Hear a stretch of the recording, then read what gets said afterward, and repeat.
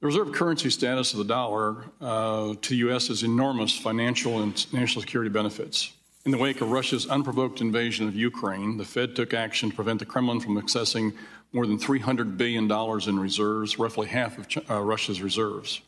However, this led to an accelerated effort by countries like China to de-dollarize their official foreign exchange reserves.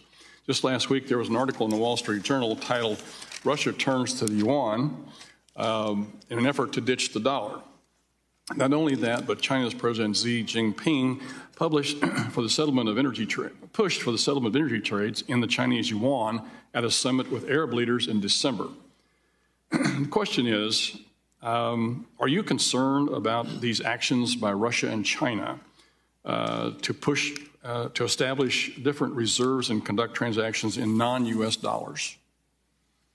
So the U.S. dollar is the widely accepted and really the only serious candidate for the world's principal reserve currency, and that's because of our democratic institutions, our liquid markets, the rule of law, and all those kinds of things, and also the fact that the dollar has held its value over time.